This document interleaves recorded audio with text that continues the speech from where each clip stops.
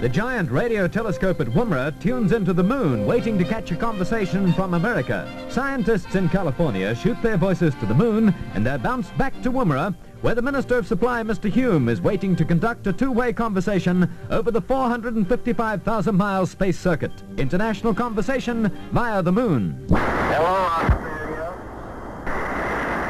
As you know, I am speaking via the moon from NASA's Jet Propulsion Laboratory, Goldstone Tracking Station in California. Can you hear me? Yes, I can hear you clearly.